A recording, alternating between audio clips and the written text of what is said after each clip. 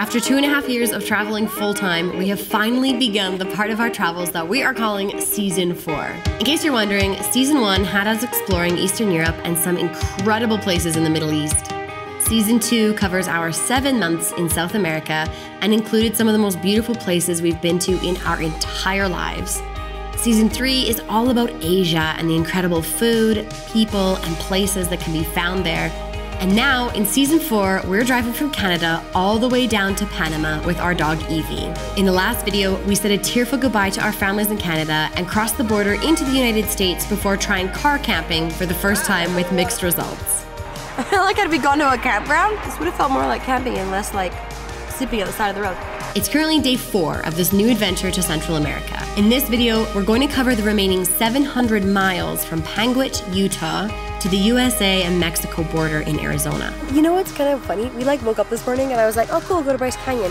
I didn't know that today was probably the most beautiful day of this drive. Yeah. We're starting the journey by driving through stunning rock formations that line the road leading up to Bryce Canyon. At more than 8,000 feet, the temperatures are dropping significantly, but our spirits are as high as ever. We have bundled up in all the warm stuff that we now own. Well, maybe more me than you. You look pretty normal. Yeah. To go and see Bryce Canyon, I'm so excited. It's our first, I feel like it's our first proper tourist destination since we left Canada. I also feel like this is probably our first ever U.S. national park. Hey, yeah, We've heard so much about it. And to be honest, we didn't do a ton of research about what we were gonna see on this road trip, but we literally looked at the map and like, I recognize that national park, that name. We should try that one. Yeah. So we're going to, I think, walk between, it's called Sunrise and Sunset Point because that's the dog-friendly part, really, of Bryce National Park. Holy. Wow. Okay, I just gotta say that driving up here, we had no idea what was around us because we were just going through a forest. But now all of a sudden... Wow, that is stunning. Oh my goodness, this was... What do you think, Eve? Super worth it so far. Wow, that's so gorgeous. Bored. She's like, boring. Why don't you throw a frisbee down there and that'll make things more exciting.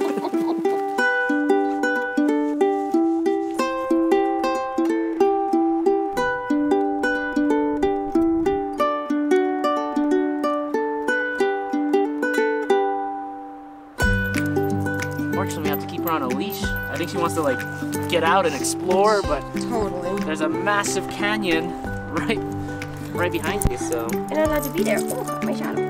You're not allowed to be there. Oh, hi.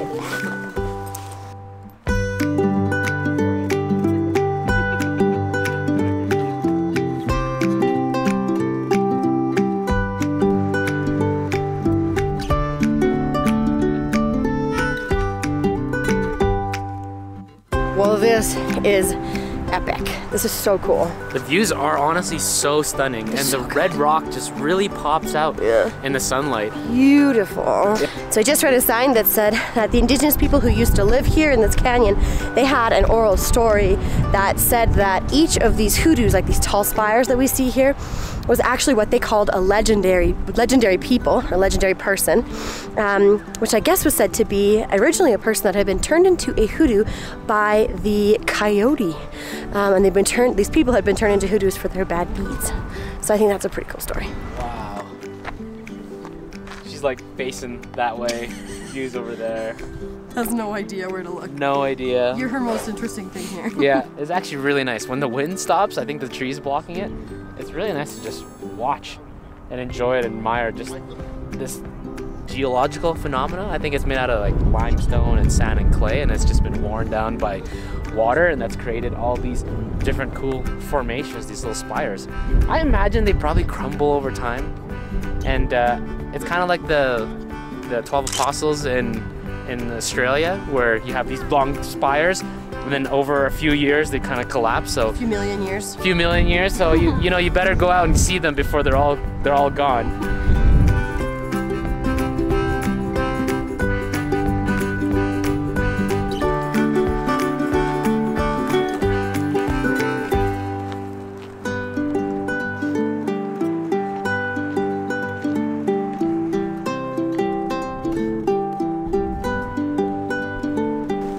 Nature is so cool. I feel like this is one of those places where they have had like some sort of Red Bull event where like the probably have. guy on like a wingsuit flies through underneath the bridge. I don't know if they've done that yet, but I'd be surprised if they haven't. It looks like the perfect little target.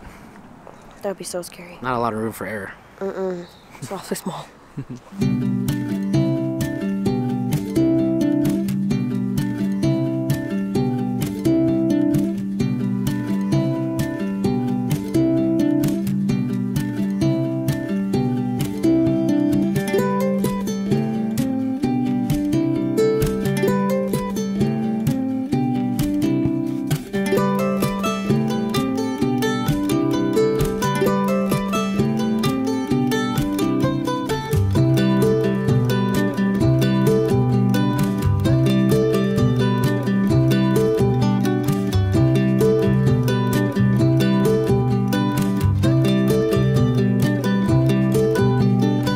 So most of our meals so far on this trip have been eaten literally in the car exactly like this because we don't want to leave the dog alone. And it's also supposed to be cheaper to eat from the convenience stores, although I don't know, $16 for a wrap and 2 hot dogs. Doesn't seem very cheap to me. Yeah, it's not been as affordable as I thought it would be, especially in these smaller towns, gas stations. Medium coffee. Why is everything bigger? It's the size of my face. What does a large look like? Like, it's gotta be like a liter. But we are on our way now to, where are we going to? Oh, a little town I think called William. Yeah, because we've had to change plans. So we obviously really want to do a lot of camping on this trip, as we've said, and you know, we tried. But you guys, it's, like I know I keep saying this, it's so cold. It's so cold. I think we underestimated how cold it would be. And we should have maybe planned it a bit better. But in case you haven't realized, Nicole and I have really not been planning anything. We've been booking things on the same day, and even Bryce National Park, we just decided, yeah, it's gonna be a thing. Oh look, that looks like a cool thing. Let's do it. It's just like been very on a whim. So the other thing we didn't realize is how high elevation a lot of these places are that we wanted to camp, and that's what's making them so cold. It's like the cities aren't that cold, but once you go to these national parks, you're at like over 8,000 feet or over 2,000 meters. So honestly, it really sucks. Like we really got excited to like camp in the car. We prepped the car for some camping. We obviously managed the one night, and that is all that I think we're gonna get, honestly. Because we're not really planning anything, because we don't really have anything booked in terms of accommodations and whatnot, or like tenting and that. We're not gonna go to Zion National Park like we originally thought we would. We're hoping to stop at some national parks along the way. Which ones? Maybe Yellowstone and Grand Teton. Yeah, and but we're not exactly Zion. Yeah, just depending on how far we can get on the driving. Instead, we're gonna beeline it straight to Williams. There's near Flagstaff, Arizona, which will be where we will stay for 2 nights so that we can properly explore Grand Canyon National Park. I think, you know, if we can get 2 national parks under our belt during this road trip, like through the States, that's pretty good. Yeah. The first time for Nicole. I've been there a long time ago. First time for the dog, of course. I did really want to do Zion, but the more we looked into it, it's just like, it's just not a great choice to do it right now with our current schedule. So, it is what it is. But I won't lie. I'm bummed. I was excited for car camping. I was excited to spend more time outside. I think it'd be really fun for the dog. But honestly, like it's just not happening. We could do some car camping in Mexico. I know. I'm hoping Mexico car camping. It'll be hot there. Mexico car camping might be a little bit more interesting. Of an adventure. It'll be an adventure. I don't know. I feel like when you've stayed on the side of the road somewhere in the middle of Idaho, random rest stop. I think that's a good. At least it gives you a good test. Good start. Test. Cheers to convenience store food. Cheers. Oh, it's spicy.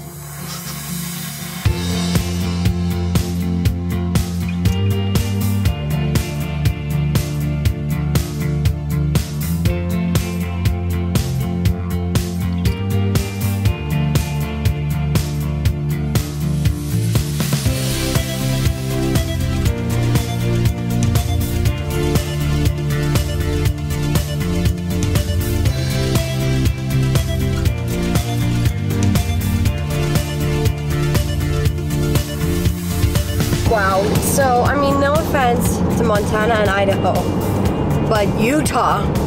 Yeah. Utah's where it's at. This place is gorgeous. This is so beautiful. We've just been driving through the last couple of hours, and the amount of like red rock that's built up that you're just driving through is remarkable. What highway are we even on? 89 or something?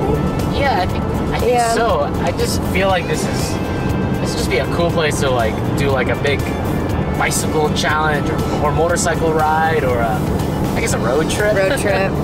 It's so gorgeous. It's so beautiful. I think what's cool about it is it's just like you're just driving through Utah. Like, I don't think we're anywhere particularly special. Like, No. we chose this route because it takes us from Bryce Canyon to nearby the Grand Canyon.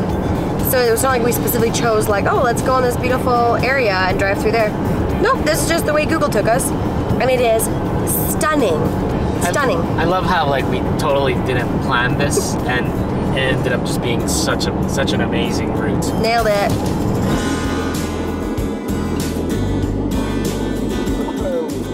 What is happening? Wow, that was pretty cool. Oh man. That was so cool. What is this? Wow, Watch the just road, not so the hard. view. Oh my god. Oh, I almost want to stop. Yeah, let's stop. Jeez, this is wild. How did we?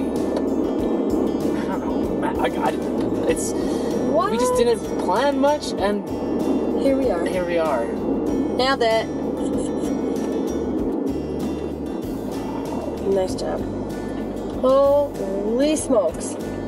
Cool. This is so beautiful. Also, I think we came here at the perfect time of day because it looks so beautiful in this light. And I'm like, yeah, this was planned. Totally planned. Very on purpose. I really didn't know what to expect from the geography of the road that we were going to be going through as we passed through the United States, but I think I expected some sort of red rock and some cool tall mountain plateaus, but I did not expect this. You know what's kind of funny? We like woke up this morning and I was like, oh cool, go to Bryce Canyon. I didn't know that today was probably the most beautiful day of this drive. Yeah, it's Like, I totally. had no idea this was gonna be the most beautiful day. I mean, maybe tomorrow will be even more beautiful, but I think it's probably today. I just can't believe just how incredible and expansive everything looks. Somewhere in there's a river. So it's cool. It's like there's like the river level, then there's this level, and then there's a plateau. So there's like multiple levels of ground happening here. That's my observation. Science, nature. I don't know how it happens. The dog though did just come out and pee, so Yep, that's a dog's win. happy.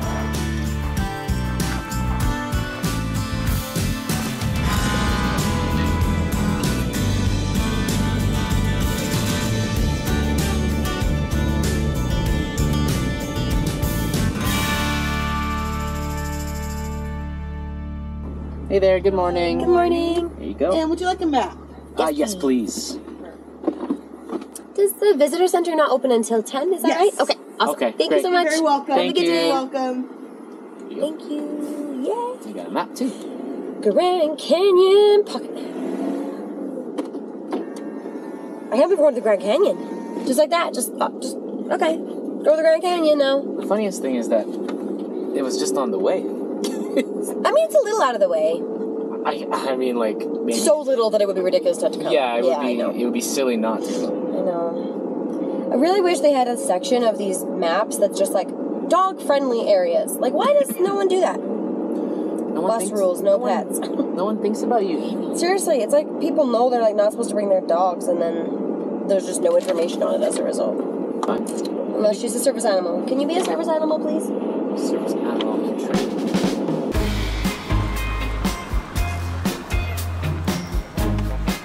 Whoa.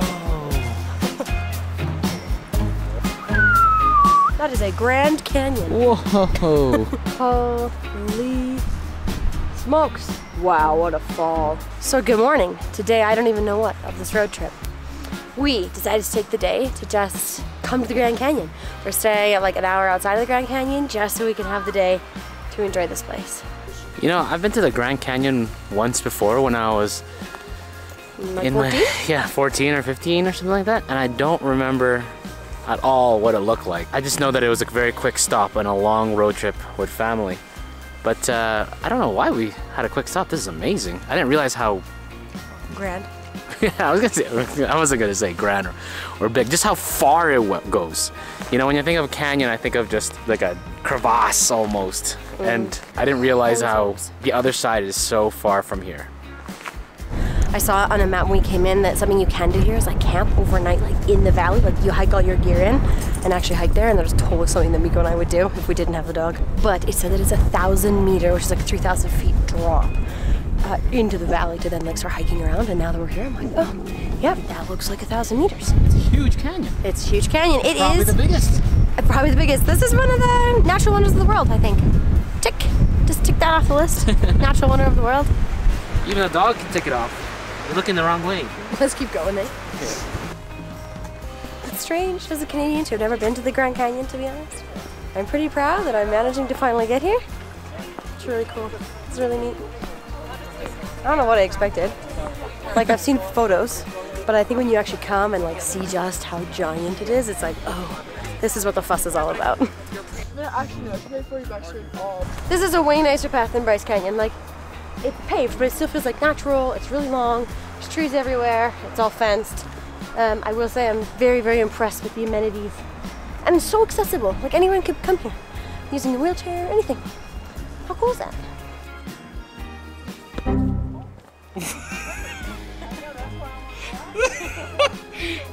Babe, I caught that. I almost caught the moment you fell off the Grand Canyon. This is way less of an edge than it looks like. Kinda. It's actually kind of scary. I'm fine though. Where is she? Good here? Yeah.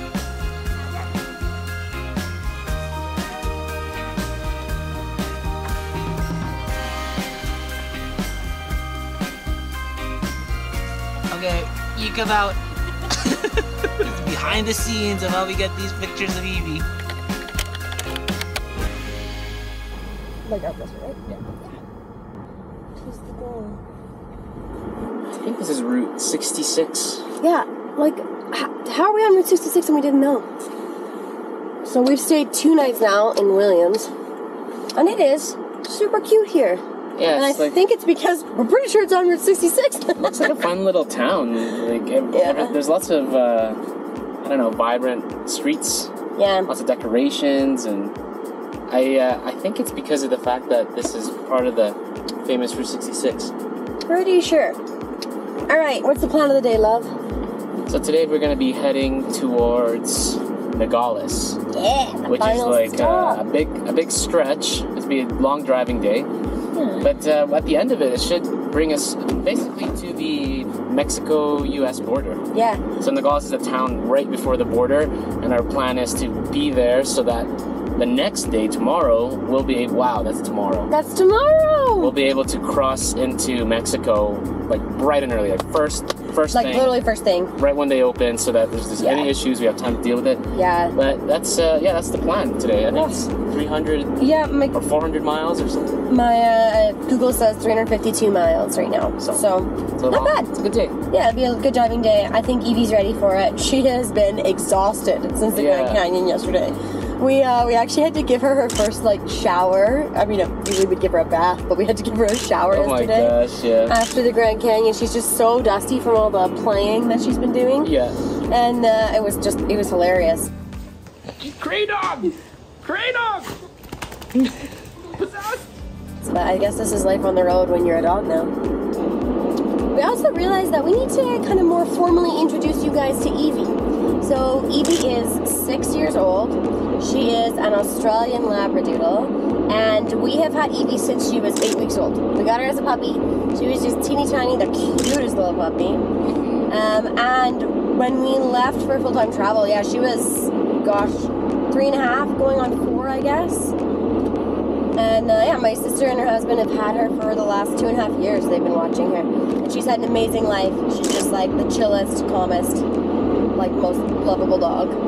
She's we like to think of her as very much as an adventure dog. Yeah. We've taken her on so many hikes. Yeah.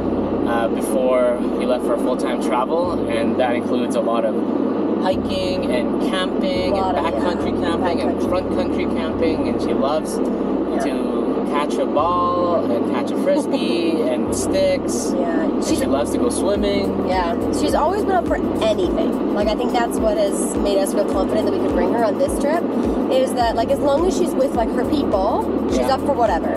she's like, okay, we're just gonna do that then. And that's where I felt confident that like she could adapt to this. We'll see, obviously. It was a very different life for her. The last 6 years have just been like small weekend adventures and then chilling on the couch during the week. But I think she's doing really good. I think she's gonna slide into it very easily. Yeah. I'm just more curious about how she's gonna do with the hot weather.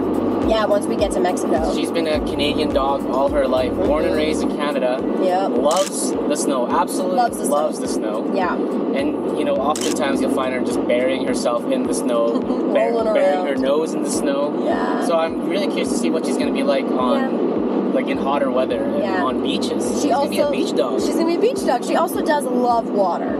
So, I mean, I'm excited to, like, have access to the ocean for her more often, and hopefully she can spend a bit more time swimming. But I think as long as, like, we're there, you know, she's going to be good. Good girl. Closer.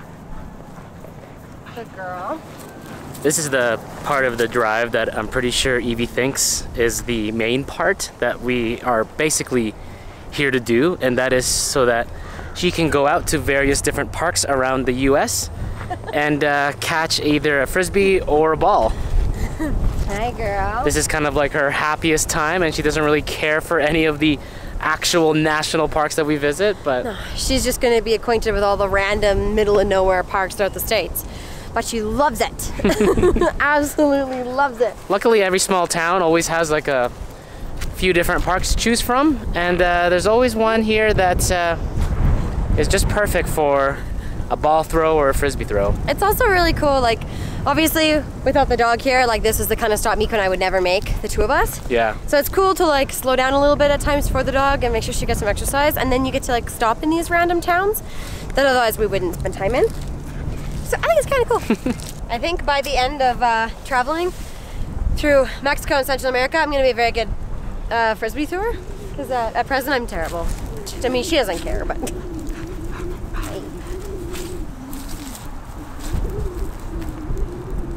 Now that...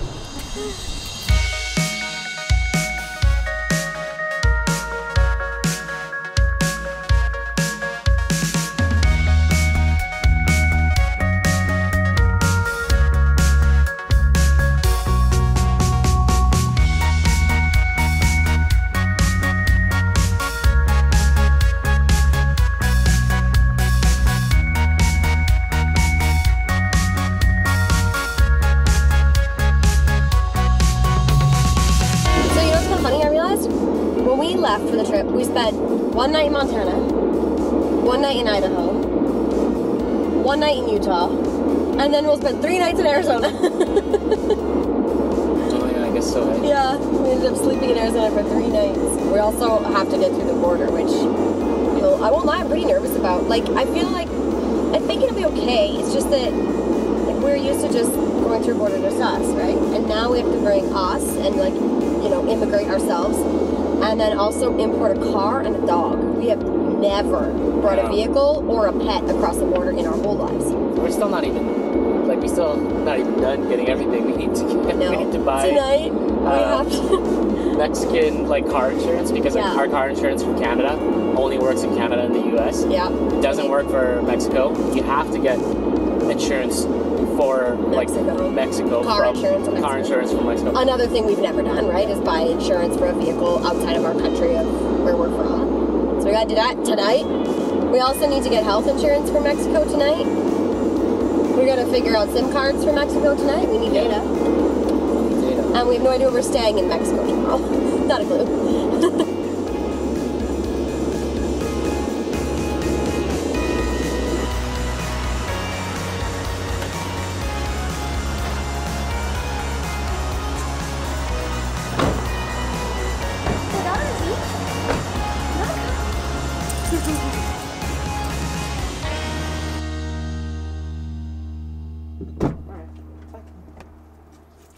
Good girl.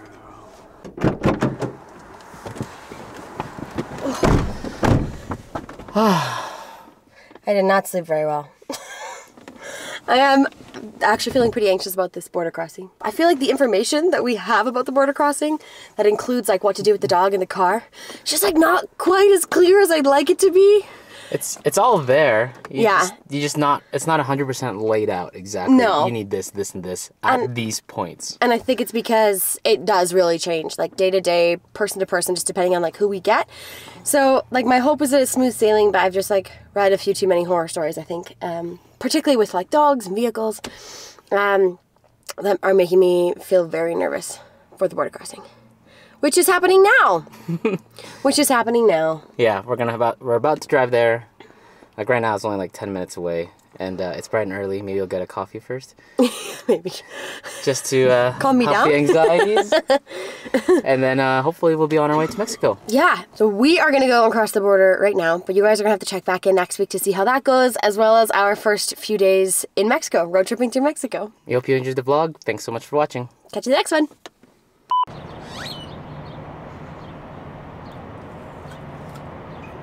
What do you think about Arizona?